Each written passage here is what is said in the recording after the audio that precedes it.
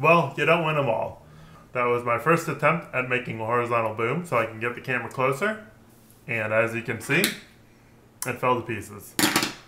There's a couple things I didn't like about that design anyways. One of them I did not expect to fail. The other one I kind of did, so I'll just work on fixing that this week, and hopefully I'll have the camera situated better next time. With that out of the way, let's get to the meat of the video, which is, as I promised, working on the truck a little bit more. My goal today is to go and pull all of the front grille and maybe some of the fenders off of the truck. But I'm not going to waste your time anymore. I'm going to grab my bigger tripod, and I'm going to grab the camera, and I'm going to go set it up in the garage and go over a little bit more about what I want to accomplish today. Basically everything that has chrome along the front end I want to remove. That will allow us to see the radiators behind this and allow me to take all those off along with the rest of the accessories. I'm going to pop up in the hood and then get started taking this apart.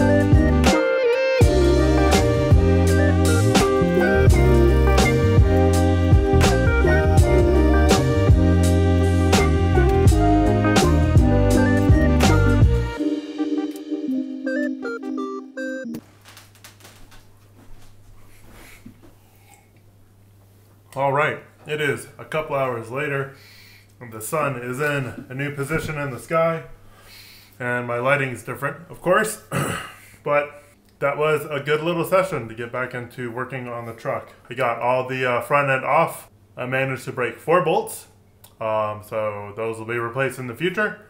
And I think the next step in the truck is to finally take the hood off, and I think I can take the rest of the front body work off down to the firewall. I think that's where we're going to end this one. Thank you so much for watching. I really do appreciate it.